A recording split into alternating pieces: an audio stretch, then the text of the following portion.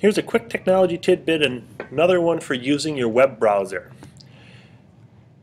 A lot of web browsers have what's called hot buttons up here, or buttons across the top. These buttons can be set up so that when I click on one of them, it'll take me automatically to a website that I'm always going to. The one that I'm going to demonstrate today is doing the lunch intervention sign up here for Rogers Middle School. So if I click on lunch intervention sign up and I go to the Zap Zone sign up,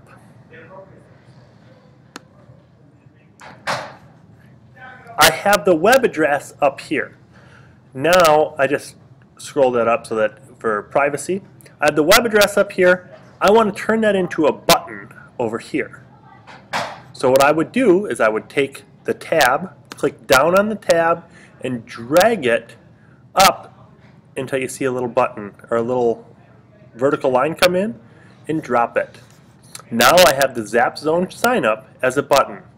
Anytime I need to go to the Zap Zone sign up, I can just open up a new tab, click Zap Zone sign up, and it brings me to the website that I want to go.